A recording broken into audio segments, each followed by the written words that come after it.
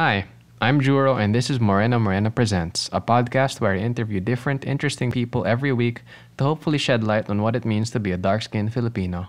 Today I'm talking to Patricia Pineda Santos, Miss Universe Philippines Pampanga, CEO of Project Millennials PH, and founder of the Babae ako, kaya ko din movement. We talk about pageant life, posting responsibly, owning your beauty, and more. Don't forget to follow Moreno Morena on Instagram and Facebook, and subscribe to Moreno Morena Presents on Spotify, Google Podcasts, or Apple Podcasts. Thanks and enjoy the interview. How do you get started in the whole pageant world? It's actually my first pageant ever, and I think people are quite surprised about this, but I'm not keeping it a secret naman. The real beauty queens, or contesseras as they call it in our world, are my sisters. So back in high school and grade school, they were the ones who were joining pageants and modeling and stuff like that. And I really haven't had the courage to join before because my sisters are mestizas. Yeah. So I had this perception that beauty, or you're only accepted in pageants if you're mestiza, if you have fair skin. Then I'm always bullied for my dark skin. So parang I felt like hindi ako pang pageant. But then again, being exposed to that world, after how many years, I've finally braved it because I've started seeing growth and I think progress kasi sa TV nakakakita ka na ng morena, and then sa pageants nananalo na yung mga morena. So that gave me the inspiration to finally go for it. Because for me, being beauty queen is like, a Disney princess. When you aim to become a Disney princess, when you know for a fact na it's not gonna happen ever, pero dinidream mo pa rin siya. So it was like that for me. It was always a dream that I never worked on because I felt like it was impossible. But then again, change of times, self-acceptance, and believe, and well, here I am. Who were your role models for the pageant scene? I mean, you mentioned there were some morenas, but are there any specific people that you look up to? I remember when Venus Ra won, that was the first time that I felt like, okay, my morena skin is accepted and can win in big pageants like that.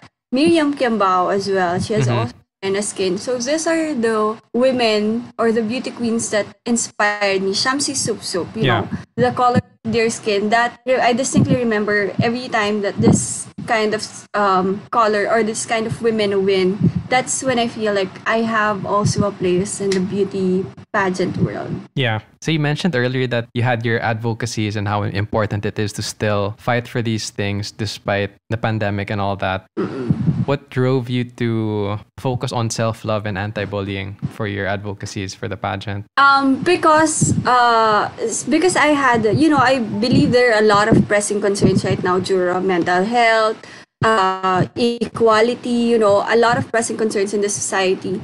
But I focused, or I stick to with my advocacy of women empowerment because I do believe that you must be advocating for something that you really went through and you are able to relate to, because that's the best way that you can give out solutions and you can serve people through this advocacy. In my case, women empowerment, because when I was young, as I've said, I have been bullied for my color. I have been bullied for not looking beautiful enough in society standards. And I want women to realize that you should not be stopped by what other people say about you. Rather, you empower yourself. And yes, women empowerment is all about building confidence. And that's what we aim to do, build confidence in our young girls, teach them to love themselves and embrace themselves. But I want a different channel, such as building confidence in them by teaching them how to put themselves out in the community. First, do that through livelihood programs, or through, I've also started the Babae ako, kaya ko din movement, wherein we show the people, like in my case, as my own, I want to be that very example. I put myself in the community, doing community outreach programs, missions with the Armed Forces of the Philippines, all of these things, outreach programs. Because when you put yourself out there, when you realize what you can do for your community, that gives you an empowerment that makes you realize that you can actually make an impact, and that builds self-confidence. That's why it's a two-way thing. You get to help, but at the same time, you get to empower yourself, and that's what I want to put I want to remind people of, or I want to teach to people, because it's what happened to me. I was being told that I was not good enough. I was being told that I have dark skin and all of this and all of that. But the thing is, since I can't be in beauty pageants then, or I don't want to be yet in beauty pageants then, I started serving as an outreach organizer. And that's when I realized that I can make big changes. I can be an inspiration. And that gave me the confidence, and that empowered me to put myself out there and show the universe what I can do as a woman, as a person. Awesome. Yeah. I'm interested lang in how, what is that turning point in your life, since you said that you were bullied when you were younger? I'm guessing this was in school. 13, yeah. That's like high school. Yeah, we are the usual phase of the diba, mga 13, 14 yan. Yeah, these were mostly people insulting you for your dark skin and I guess looks in general. Yes. How old were you when you decided to, I don't know, what was that turning point that made you want to rise up against all the things that you were told when you were younger? And yeah. Because in high school kasi, when you grow up in the same high school or elementary, and you've been classmates with them for like since kindergarten, so you tease each other and all of that. But I went to a different college na. I moved out of my town and went to a different college, and then that's when I felt like I could start anew. Nobody knows me, and so I can present myself as I am, not as how they perceive me to be. And so I did it, and it took years, to be honest, rebuilding yourself, not attached or detaching yourself from everything that has been said about you is an effort that takes time, because every time that I get rejected, every time that I hear something about myself, even in college, it's like it goes back. Everything that I heard before, it goes back to me. So it took years to rebuild that. But at the same time, I guess yun nga yung turning point nung nagkaroon ako ng chance to present myself anew. And I did, because I think before, tinatanggap ko lang yung sinasabi ng iba. But in college, you grow old, you mature. That's when you see, okay, this is a whole new world, and I can present myself this way. And you have to accept me this way, not what you think of me before, since they don't know me before. For the pageant naman, I think the turning point of why, okay, I'll go for it after years of, hiding and being afraid. Because I'm 27, and that's like graduating age already for beauty pageants. Okay. I said, it's now or never. So, akala ko kasi hanggang screening lang. I just don't want to get mad at my young self and, why did you not try? Ganyan. And then, natanggap ako. Thank God. So, luckily, I got accepted. I was blessed to get accepted. So, here I am. I reached this point. How was the screening process for applying to be a candidate? It started when I saw it on Instagram. There's this camp that will train you to be part of the pageant. But unfortunately, at that time, they were just accepting until 25. That's 2019. Okay, yeah. So, I gave up on my dreams now. Okay, I'm way past the age and everything because I was 26, 2019. And then a friend forwarded me that apparently Miss Universe Philippines got an accredited partner in Pampanga. And so I did my screening with accredited partner in Pampanga. And then when I did my screening, I got accepted. Then I do another screening in Manila. And that's when got accepted, thank God. And I was able to wear the sash for Pampanga because I think there are also other candidates. Okay. So you kind of bypassed the age restriction? Or no? No naman. Because for the camp that will train you for the pageant, I think they wanted until 25 because they will train you for like... Oh, I see. Before they, they don't want you to be like risking the limit age. In my case, kasi I think Miss Universe is until 28. Yeah. So, I would have joined like until 26 lang. Kaya lang nga nag-pandemic, so nag-birthday na ako. Yeah. Oh, okay. What have been your favorite part so far of the whole road to the pageant? I think it's a learning journey because that is where they teach us about our authentic self and empower us, because Miss Universe aims the pageant to be, help us to be queens and empowered women even after the pageant, even if you don't win the crown.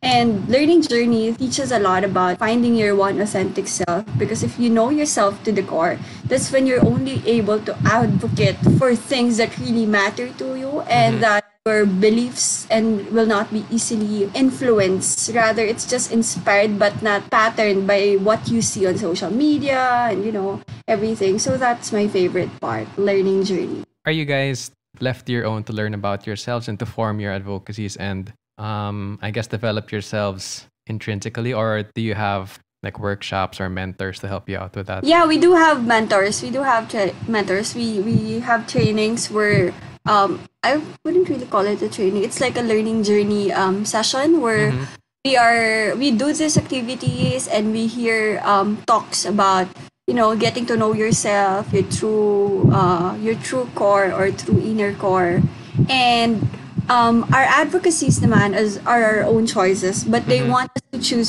that's why they want us to be to get to know ourselves very well, because they don't want us to push for advocacies that we just know is like marketable. Yeah. We have to have advocacy to what we truly believe in. Yeah, it's nice that they're very well, they also consider something that has to be genuine and not just marketable, like what you said. Yes, exactly. Like it should reflect us and our beliefs. Are there any parts about pageant life which people often, like sometimes I think people would usually think that pageants are glamorous and very fancy at all times. Are there any misconceptions about it that you realize going through it all? Yes, definitely. Because, people would only see the crowning moment, but they wouldn't see what a candidate goes through to reach her full potential. Before, my favorite part is the long gown competition during the pageant, because they're beautiful, they're wearing gowns, But now that I'm a candidate myself, I realize why beauty queens look very regal in their long gowns, because the coronation night, when a girl walks out there in her heels and glamorous long gown, or maybe even in her swimsuit, you know that she has completed the journey. She has completed a transformation of a lot of things, learning how to do your makeup, learning how to do your own hair.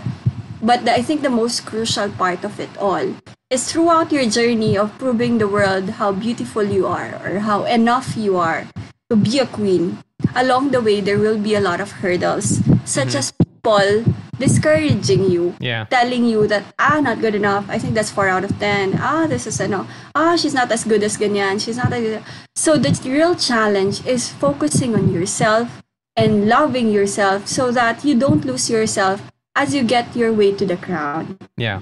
I didn't know about that. There would be people discouraging you in the whole pageant thing. Oh, the internet is a whole lot different. Okay. I thought it would be. I thought you were gonna say na people inside the pageant itself were discouraging. No, but yeah. I know naman. They're very, very. I think that's why the girls keep sticking to to pushing for it, because there are really people inside the pageant and the organization, and at the same time your own team that really, really believes in you. Like go. You're all beautiful. You're all queens. And no one will fail, I'm sure. Ganun yung mga words ng mentor namin. Do you have any memorable stories that you want to share about the pageant? Do any come to mind? Or has it been not too eventful because of the pandemic? I'm not gonna say not too eventful, but it's like it has been a crazy ride for everyone. Kasi nga, we're doing a lot of productions here at home. We're adapting to the new normal. So I'm just thankful that with the pageant being extended, I had the chance to work on still work on other stuff in my life, like my job and still my outreach program. So I had the time for that kasi nga na-move yung pageant. And they're very supportive naman. So, anything eventful pa? Oh, I learned because of the pageant. I really learned a lot about cooking, ganyan. You wouldn't think na ito pala yung mga matututunan ko. Yeah. But kasi parang pag nasa pageant ka, feeling nila like it's all about the walks and which is naman, you have to train on these things. But at the same time, as you present yourself to the public, there's this feeling or there's this nagging feeling that you want to be a complete woman yourself before you put yourself out there. So I've started working out, I've started learning how to cook, an active lifestyle, and then getting more into societal issues. Also, although I've been very, very interested before because of my course, Consular and Diplomatic Affairs, but I've been more into right now, because you have this sense of responsibility na that whatever you say on social media will either be an inspiration or a distraction for other people. Yeah, it sounds like they're really training you guys to be very well-rounded and not focus solely on one aspect of the pageant over the other. Yes, exactly. Because, modern Filipinas na. Yeah, and I think it's because of the previous candidates of other pageants, which is why the demands of a candidate right now are very high, and you can't just be a pretty face or... Yes, we all appreciate beautiful faces, but at the end of the day, we want women, phenomenal women with actions that becomes harbinger of hope, rallying point, and role models. I can imagine the demands of being a contestant are huge, but I think with your experience as a flight attendant, you're no stranger to like rigorous training. Yeah. But I will be honest with you, Zuro. Parang I felt like at one point, I want people to hear this because I want people to realize that we are humans. That like at one point, I wanted to give up that totally. Kasi feeling ko bumabalik ako dun sa 13 years old self ko every time I'm being criticized. Naaalala ko pa. But if I quit right now, parang wala akong pinagkatandaan. The progress that I've made for the past 13 years will all go back to zero just because I gave up when something bad is said about me. Yeah. But you push not just for yourself. I'm pushing for kasi I don't want people to think that ang galing. Hindi, it's not an easy hindi kami super magaling. We have breaking points. But the thing is, you are allowed to have your breaking points as long as you have the desire to stand up again. In my case, I pushed for it because I'm not anymore doing this just for myself. I'm doing it for my 13-year-old self. And I don't want to ruin her dreams, and I'm doing this for all the young girls and boys that are being told they're not good enough. You push not because you're gonna win. You push because you love yourself and you deserve to be or to reach the finish line. I think hearing you speak about like having that mental strength is pretty admirable, and I can't imagine being in such high pressure situations, especially in your line of work or in the pageant life. What keeps you grounded? What gives you like what's your I can imagine your foundation is very strong to have that mental strength to deal with everything. What keeps me grounded, honestly, is, of course, the candid answer talaga is when you're home and when you're in a group chat with your friends. Hindi naman ako Miss Universe. I'm still like, oh, bakit naman ganyan yung ang bibig mo, stuff like that. Yeah. So still here, this keeps you grounded. Like this keeps me attached to my real self, not just the glammed up version that everyone sees. But at the same time, I think what pushes you or what really molded me to be strong like this is, I want people, or if there are parents listening, na ang bullying can only affect the kids so much, especially when it's done in school, with friends. But if the kid is well loved at home, if the kid is often told at home that you're pretty, you're loved, it doesn't matter what they say, and all of this, if that is always being said at home, she is not gonna be totally affected. Like, it will not reach a point, I think for me, it will not reach a mental breakdown point. Because in my case, I was being told I was being bullied at school. But at home naman, I was being told that I was beauty queen worthy. I was, you're Miriam Cambao, you're a ganito, you're a ganyan, ganda mo. So, feeling ko nun, maganda naman ako. Ang importante, my parents look at me beautifully, my parents accept me and my family. So whatever is said at school, it has affected me, yes, but it did not ruin me because I am secured of the love that I have been given by my parents. And that's a really, really important foundation. Having a family that loves and supports her or him for who she is or who he is. Because regardless of what is said outside of the home, if she is secured of this love inside her home, then she's not going to be disheartened. She may be affected, but again, she's not going to be disheartened and she's not going to be discouraged because she has real people backing her up. It's funny that you say that because my previous guest, si Dr. Mendez, she's a developmental psychologist, and then she also mentioned how really the best way to, I don't want to say solve bullying is by really strengthening the kid and the environment. The strengthening the environment isn't the easiest thing to do. So it's really up to the parents or the guardians to work on the kid. It's not, I'm not saying that it's never going to be solved, but you can never take control of what others will do to you. You can only sabi nga nila, you can only control how you will react to it.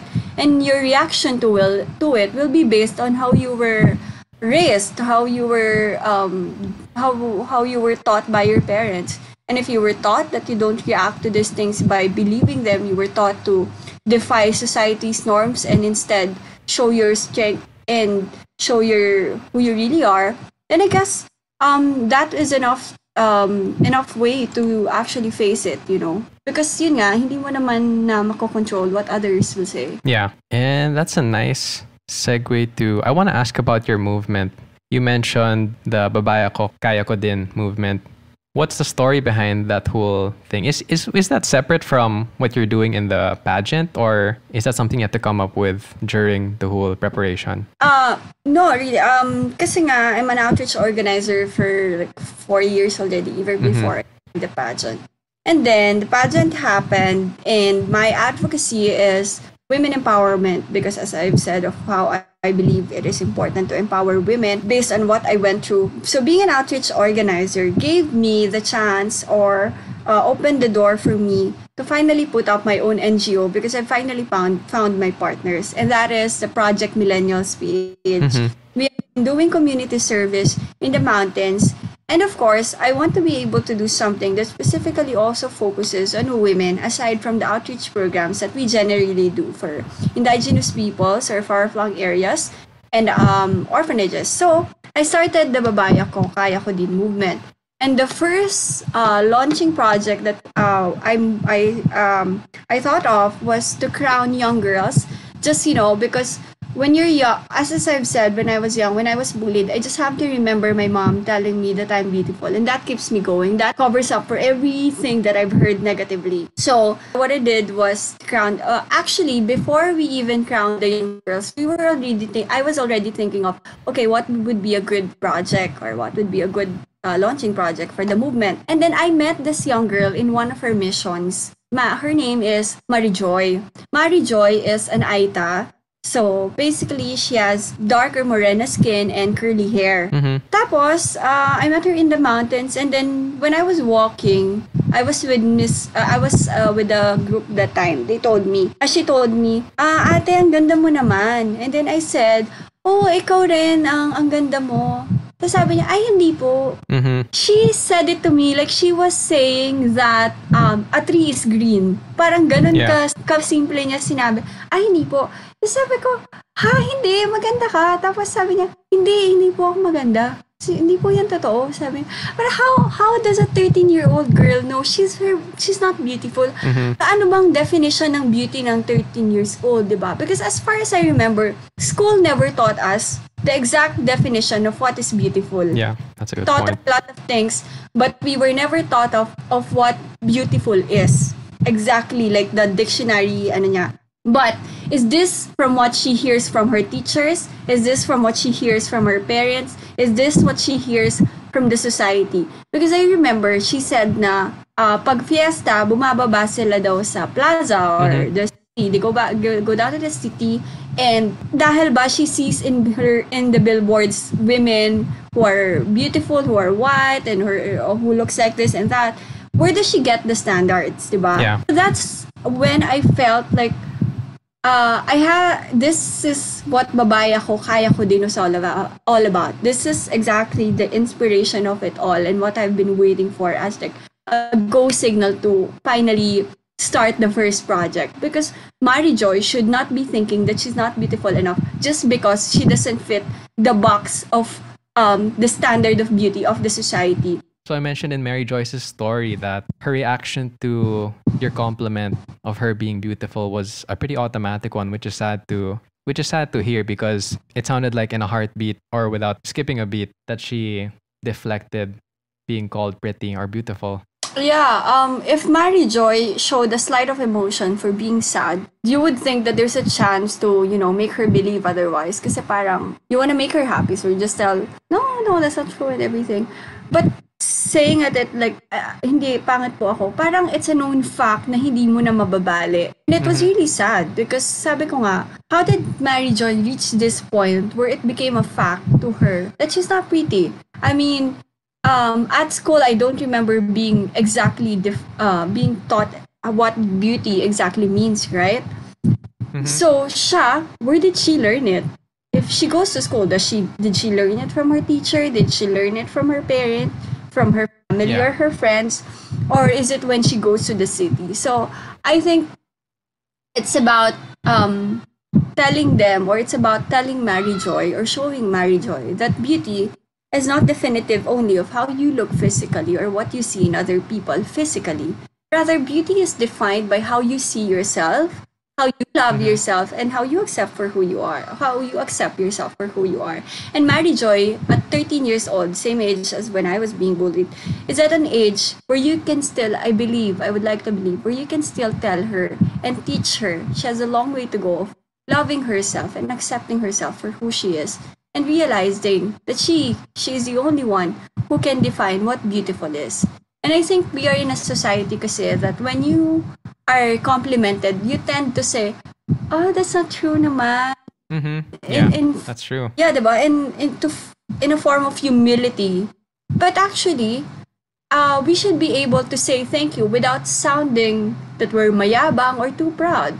You know, Yes. it should be something that is practiced every day na, oh, you look pretty today. Oh, thank you so much. You do also. Like Mm-hmm. your shoes or stuff like that.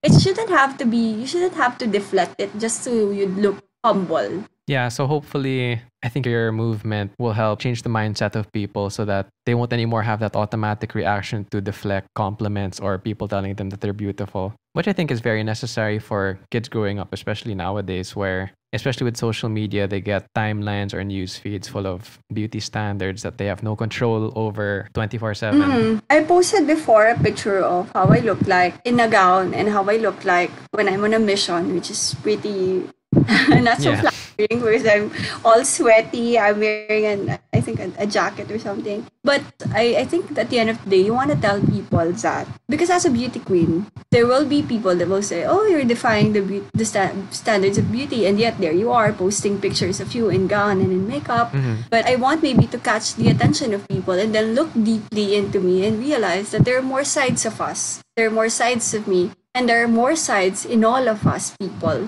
and that we should not be looked and judged by just how we look physically, Mm-hmm. and not validate ourselves by how, or we should not love ourselves based on the validation that we get from others.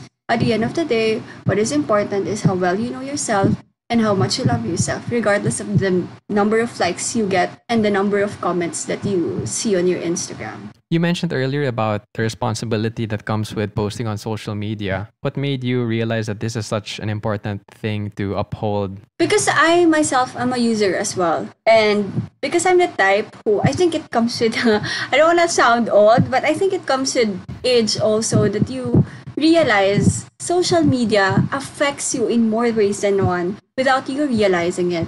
You know, you see these ads, you see this celebrities, you see this influential people, and ang ganda naman ng ano niya, ang ganda naman ng ganito. Mm-hmm. Until you realize that it's borderline toxic when it's not affecting you very well, in such a case that you're comparing yourself to what you see on the internet. The thing is about me, I have been compared growing up to my sisters because I Mm-hmm. don't look like them, because I'm not as mestiza, I'm not as beautiful as they are, as others said. So, nadala ko siya growing up that I started comparing myself to other people also, to what I see on social media. So I think it's very, very important that everything you do something, everything that as a user yourself, everything you post something, you make sure that what you post, well, of course, should be for your own happiness. It should not be based on what other people will like. But there's a balance there when it comes to also posting, making sure that what you're posting is not destructive or negatively influencing other people. Mm-hmm. When you're on the receiving end naman, you make sure that everything that you see on social media, you received it with positivity. But if you see something negative, you must have that sort of effort to not absorb it. Do you have that conscious effort to filter what only should be affecting you and what shouldn't, what you should believe in and what you shouldn't? Because again, we can never control what you see there. You can never control how people use it, but you can control how you use it. Yeah, that's true. Do you have any pet peeves when it comes to people's use of social media? Honestly, I hate it. I really, really hate it when people, grabe naman yung hate, but it's my pet peeve. Yeah. When people don't read the full article Mm-hmm. and then they just share and then there's this headline and oh my gosh, guys, if you read the whole article, you would know that the headline is very, very much misleading. Yeah. As in it gets on my nerves because first, okay, maybe I guess you can sort of tell the media now you shouldn't have put on a misleading headline and all that. But then there's a follow-up article and you as the receiving end have the responsibility to actually read the article and to make use of that as an as a way to influence your followers. Check this article and correct them or educate them somehow. But spreading fake news and spreading misleading headlines without reading the news is something that I really, really am not a fan of. So I try to read as much as I can. And if you can't, then don't share the article. Just don't share it. Yeah, it's scary to think about because I've noticed, especially in the more recent years, how news outlets maybe are resorting to more sensationalist headlines. Yes. Or they rarely include the full picture in the headline, which I guess is counterintuitive. But then, yeah, whoever gets the most clicks comes out the most successful, which I think is a very dangerous road to go down. And it is, yeah. because it could be, as I've said, it could be really, really misleading.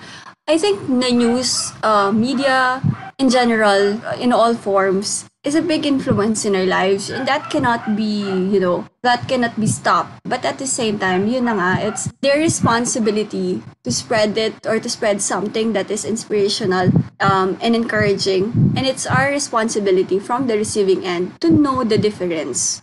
Like in my case, there's this band that's really, really famous, and it's an OPM band. And as an artist, and you put out on the media your song, your newly released song, and you displays on the radio, you see this on the radio, and now I think you still can hear it also from YouTube and everything. But they must have the responsibility that this song is not going to be used to discourage other, because this song was actually dedicated to me by my crush. This story, he dedicated the song to me. So I was like, when you're 13 years old, you're kilig. So I listened naman. I plugged in the earphones and everything, and I listened. Oh, what song is this? And then apparently it's a song about a girl that is not beautiful.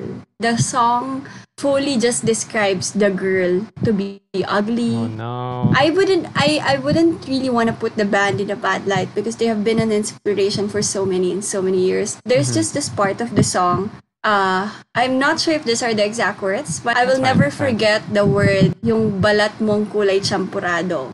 Until this very day, I cannot listen to the song because it brings me back to that old time. Yeah. Because at 13 years old, that's when you start building confidence, diba? That yung nag-start ka na I think I'm pretty naman. I started, you learn to fix yourself. When I was at that point na feeling ko, okay na ako, that's when they hit you with the first line, akala mo ang ganda-ganda mo, and everything. Yeah. So I just hope that our artists and us ourselves, be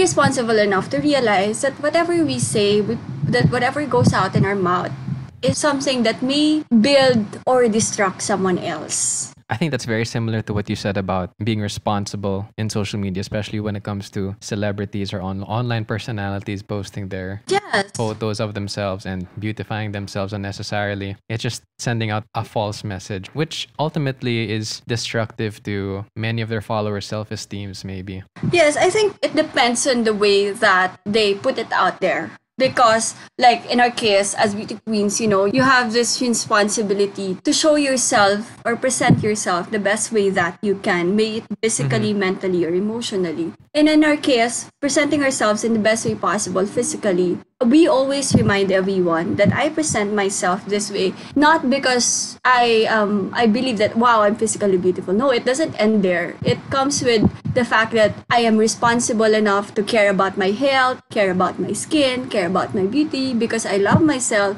And the form of self-love is beautifying oneself. I hope that it is always addressed that way rather than putting yourself I think there are very, very few naman known personalities who do this na put themselves out there and just say, okay, this is the definition of beauty. It ends there. Yeah. I would like to believe that we have evolved into a society where we present beauty as a form of self-care and form of self-love, and that we inspire our followers to transform themselves into this kind of beauty as well in their own form and own way. Yeah, I think we covered a lot of ground when it comes to being in the pageant scene and your social media presence and how responsible you should be whenever you're handling that. I think to end, we're just gonna have you call out the guy who dedicated that song. Oh my gosh. Let's not do that. I think he said na naman, one of them. They're a group. So what? They're a group? Yeah, they're barkada. No. So imagine we were in the room and they were just like waiting for my reaction, all of them. Oh no, we're gonna have to get back at the no, maybe for another day. No joke. No, but I think of course, diba, they have helped me in one way or another. Yeah. They're young boys. I would like to believe Yeah. that who do not understand That's what they true. were doing. That's a very good point, and good on you for being forgiving of them and finding the silver lining in their teasing. Yeah, but I'm just lucky enough nga to have, a foundation that would make me believe otherwise. Because if not, if at home I'm also being told the same thing, then that's really not gonna get me anywhere. Yeah, those small boosts in self-esteem are really appreciated. I think even if we're not aware of it, and eventually for some people, it becomes something that they crave without knowing. And I think what you're doing with the movement, with the small gestures of telling people they're beautiful, telling them they're worthy, are a step in the right direction of having people more stable when it comes to their perception of themselves, which is really great. I think it starts small. Sabi ko nga, the lot of present issues right now with the women in the society, but I stick with them in women empowerment, because when you empower a woman, you don't know who she will become in the future just because you started to tell her that you're good. Mary Joy could be the next president of the country, or she could, replace me in leading movements like this. Yeah. At one point, someone believed in her. All it takes to start something is to start believing in them and backing them up in their dreams that could be reality someday. So before we end, is there anything you want to plug to the audience? Are there any links you want them to check out, or where they can find you? Okay, well, you can reach me on Instagram and Facebook as Patricia Pineda Santos, but you can also follow the Project Millennials PH alongside the Babae Ko Kaya Ko Din movement through our website, projectmillennialsph.org, or on Facebook and Instagram named as Project Millennials PH. There are 3 ways to get involved. You can be a volunteer, you can be a project partner, or you can get involved by donating. So those are the 3 ways that you could help us. So I'm looking forward to hearing from all of you soon, and it was a really, really nice time catching up with everyone. Yeah, thank you so much for taking the time to talk to me and telling me about your movement and the whole pageant scene. Thank you.